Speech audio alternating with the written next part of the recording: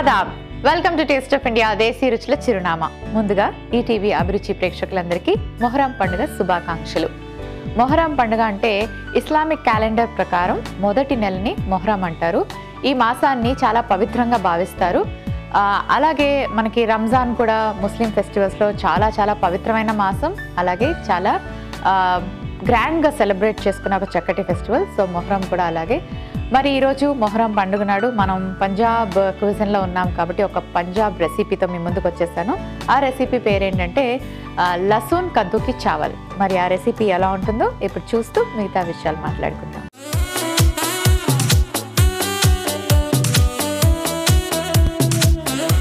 So లసూన్ అంటే మనకి garlic, వెల్లుల్లి, అలాగే కద్దు, గుమ్మడికాయ చాలా మంచిది. కానీ మనం చాలాసార్లు ఏం చేస్తామంటే గుమ్మడికాయని ఒక సాంబార్లోనో లేకపోతే పచ్చడిగానో వాడతామే తప్ప గుమ్మడికాయని రెగ్యులర్గా కర్రీస్లో కుక్ చేసుకోవడం చాలా తక్కువ. చాలా మందికి రెసిపీస్ ఉంటాయని కూడా తెలీదు. ఈ మధ్య కాలంలో ఎవరైనా ఏదైనా వంట చేసుకోవాలి అంటే ఒకప్పుడు అది చప్పగా ఉంటుందా, కారంగా ఉంటుందా, పుల్లగా ఉంటుందా ఆ వెజిటబుల్ని ఆలోచించేవారు. కానీ ఇప్పుడు ఏం ఆలోచిస్తున్నారు తెలుసా, అందులో ఎటువంటి పోషక విలువలు ఉన్నాయి అని ఆలోచించి ఆ వెజిటబుల్స్ని తీసుకొచ్చి వంట చేసుకుంటున్నారు. మంచిదే కదా ఈ మార్పు. ఓకే, మరి ఇది పంజాబ్లోని చాలా స్పెషల్ రెసిపీ. ఇది వన్ రెసిపీ అని చెప్పొచ్చు, అంటే రైస్ రెసిపీ అనమాట. సో మరి ఈ రైస్ రెసిపీని ఎలా ప్రిపేర్ చేసుకోవాలో ఇప్పుడు చూద్దాం.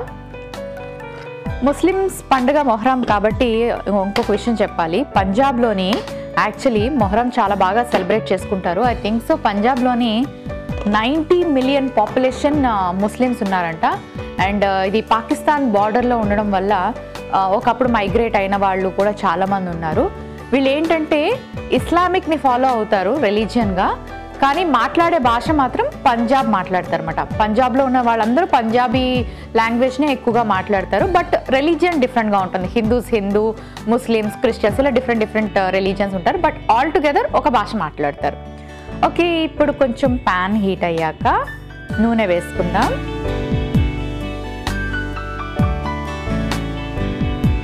సో మొహరం సెలబ్రేషన్స్ పంజాబ్లో చాలా గ్రాండ్గా జరుగుతాయి. అండ్ పంజాబ్ క్విజిన్ దగ్గరికి వచ్చేసరికి ఆఫ్ఘన్స్, మొఘల్స్ అండ్ అలాగే ఇండోస్ అన్నమాట. వీళ్ళందరూ కలిపి డిజైన్ చేసిన క్విజిన్ కాబట్టి ఈ క్విజిన్ వరల్డ్ వైడ్గా చాలా ఫేమస్ అయింది పంజాబ్ క్విజిన్. అంతేకాకుండా ఇందులో మనకు అన్ని రకాల ఫ్లేవర్స్ టచ్ అవుతాయి. కారంగా ఉంటాయి, స్వీట్లు బాగుంటాయి, అలాగే స్నాక్ ఐటమ్స్ బాగుంటాయి, బ్రెడ్ ఐటమ్ అంటే మామూలు బ్రెడ్ కాదండి. బ్రెడ్ ఐటమ్స్ అనగానే మనకి ఇందులో రోటీ, పుల్కా, నాన్ ఇవన్నీ వస్తాయి అన్నమాట. వీటికి కూడా పెట్టింది పేరు పంజాబ్ అని చెప్పాలి. ఎస్పెషలీ తందూర్ మీద చేసేది ఏదైనా సరే పంజాబే దీనికి ఫస్ట్ స్టార్ట్ చేసిన ప్లేస్ అని చెప్పాలి. అలాంటి రెసిపీస్ అన్ని ప్లాన్ చేసిన ప్లేస్ ఏది అంటే పంజాబ్. జీలకర్ర,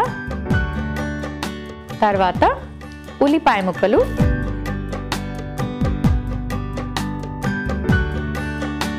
వెల్లుల్లి ముక్కలు,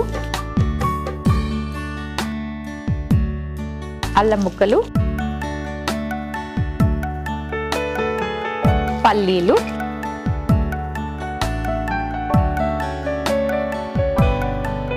గుమ్మడికాయ ముక్కలు. ఇవన్నీ బాగా వేయించుకోవాలి. ఇది వేగేలోపు ఇందులో మనం పాలకూర కూడా వేసుకుంటున్నాము. పాలకూర కూడా చాలా మంచి ఆకుకూర. మరి పాలకూరని మనం గ్రైండ్ చేసుకొని పేస్ట్ లాగా తయారు చేసుకోవాలి. మిక్సీ జార్ తెచ్చుకుంటాను.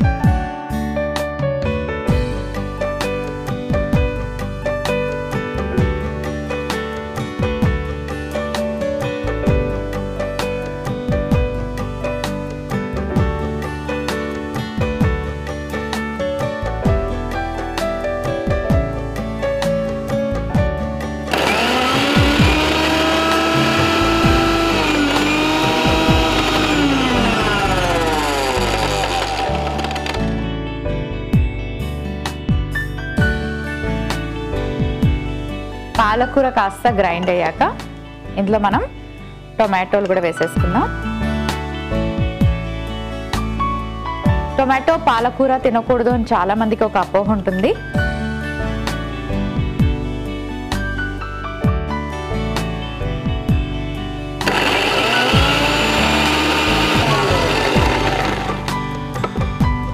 కానీ అది అపోహ మాత్రమే. చక్కగా వేసుకోవచ్చు. పంజాబ్లో చాలా రెసిపీస్లోని పాలకూరని చక్కగా టొమాటోతో మిక్స్ చేసి వేసుకుంటారు.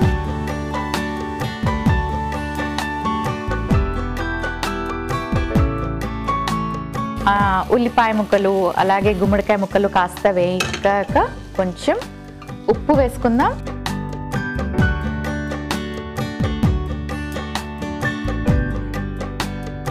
అలాగే ఈ పాలకూర పేస్ట్.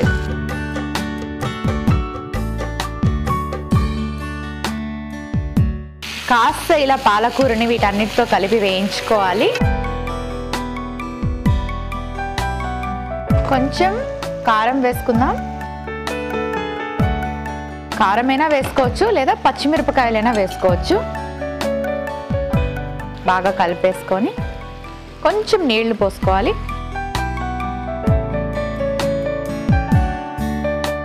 మూత పెట్టుకొని గుమ్మడికాయ ముక్కలు ఉడికేదాకా మనం వండుకోవాలి.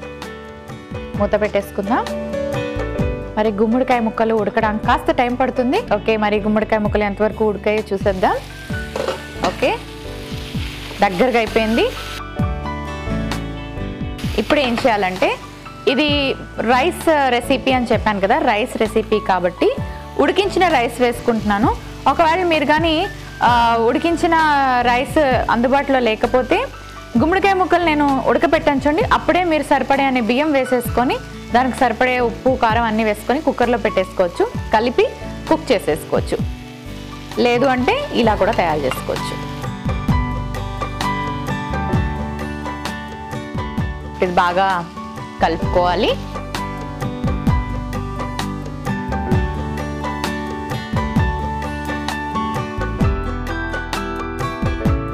చూసారు కదా, రెడీ అయిపోయింది. మనం పప్పు కూర ఇవన్నీ తయారు చేసుకొని బాక్సుల్లో పెట్టుకొని పిల్లలకి స్కూల్కి ఇవ్వాలన్నా మనం క్యారీ చేయాలన్నా ఈ బిజీ లైఫ్లో చాలా కష్టంగా ఉంటుంది. కాబట్టి గుమ్మడికాయ ఒక మంచి వెజిటబుల్. గుమ్మడికాయ లాంటి కూరగాయలని మనం తరచూ రెగ్యులర్గా డైట్లో తీసుకోవడం మంచిది. ఇలా గుమ్మడికాయతో రైస్ రెసిపీని తయారు చేసుకుంటే మనకి చక్కటి లంచ్ అయిపోతుంది. ఆ లంచ్ కూడా మనకి ఆరోగ్యకరమైన లంచ్ అని చెప్పాలి. ఓకే, సర్వింగ్ బౌల్ తెచ్చుకుంటాను.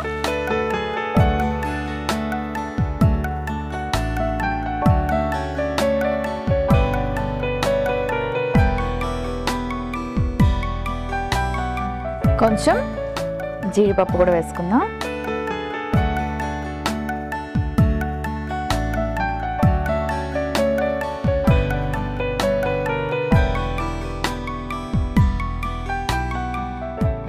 లసూన్ కద్దుకి చావల్ రెడీ అయిపోయింది. దీనికి కావలసిన పదార్థాలు, తయారీ విధానం మరోసారి చూసేయండి. లసూన్ కద్దుకి చావల్కి కావలసిన పదార్థాలు: పాలకూర 1 కప్పు, గుమ్మడికాయ ముక్కలు 1 కప్పు, ఉడికించిన బియ్యం 1 కప్పు, పల్లీలు 1 టీ స్పూన్, అల్లం ముక్కలు 1 టీ స్పూన్, జీడిపప్పు కొద్దిగా, జీలకర్ర 1/2 టీ స్పూన్, ఉల్లిపాయ ముక్కలు 1 కప్పు, వెల్లుల్లి ముక్కలు 1/2 టీ స్పూన్, టొమాటో ముక్కలు 1 కప్పు, ఉప్పు తగినంత, నూనె 1 టీ స్పూన్.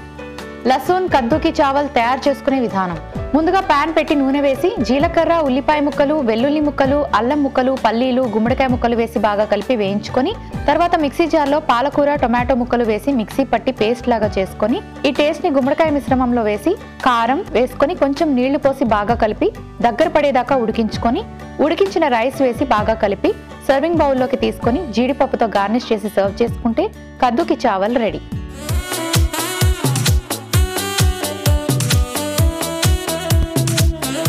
లసూన్ కద్దుకి చావల్కి కావాల్సిన పదార్థాలు, తయారీ విధానం మరొకసారి చూసారు కదా. మరి ఇప్పుడు దీని టేస్ట్ ఏంటో చూసి చెప్పేస్తా. సో రుచి చూసే ముందు చాలామందికి అనిపించవచ్చు, గుమ్మడికాయతోని ఇలా రైస్ ఏంటి తయారు చేసుకోవడం, గుమ్మడికాయ అంటే మనం పప్పులో వేసుకుంటాం, పచ్చడి చేసుకుంటాం, వడియాలు పెట్టుకుంటాం, ఇదే కదా అని. అంటే ఒక రకంగా మనం తినడం అలవాటు చేసేసుకున్నాం కాబట్టి మనకు అంతే తెలుసు. వేరే రాష్ట్రంలో చూస్తే కనుక రకరకాల వంటకాలు వాళ్ళు ఆల్రెడీ తయారు చేసి వాళ్ళు బాగా ఇష్టపడి వాళ్ళ క్విజిన్స్ ఫేమస్ అయినప్పుడు మనం కూడా అవి ట్రై చేయడంలో తప్పలేదు కదా. గుమ్మడికాయని ఓన్లీ కర్రీ లాగానో లేకపోతే పచ్చడి లాగో తీసుకోవడం కన్నా ఇలా చక్కటి రైస్ రూపంలో తీసుకోవచ్చు. ఇందులో గుమ్మడికాయ కాదు, మనం పాలకూర వేసుకున్నాం. పాలకూర ఆకుకూర అనగానే పప్పే, అది కూడా పప్పుకే వాడతాం మనం. కానీ ఇందులో ఏంటంటే పేస్ట్ చేసి వేసేసాం కాబట్టి ఎక్కడ మనకి గ్రీన్గా కనిపించట్లేదు, ఆకులుగా కనిపించట్లేదు.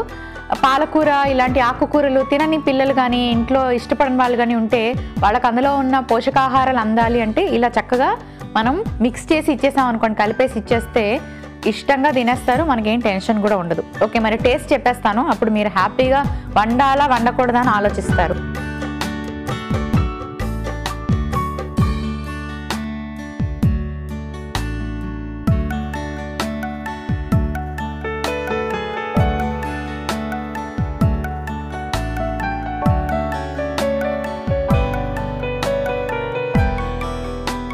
చాలా చాలా బాగుంది.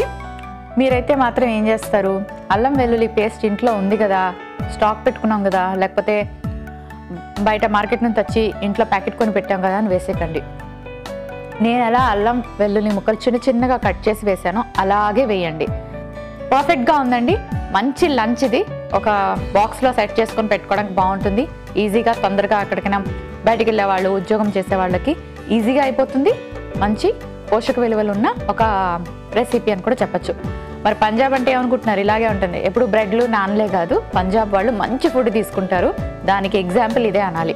చూసారు కదండి, ఇవాళ మన టేస్ట్ ఆఫ్ ఇండియా దేశీ రుచుల చిరునామాలోని గుమ్మడికాయతో కూడా చక్కటి రైస్ ఐటెం ప్రిపేర్ చేసుకోవచ్చు అని చూపించాను కదా. నిజంగా అద్భుతంగా ఉంది. దీని రుచి అయితే మాత్రం మీరు చేసుకుంటే ఇంకా రిపీటెడ్గా చేస్తూనే ఉంటారు. అండ్ మీ పిల్లలకు కూడా భలే నచ్చేస్తుంది.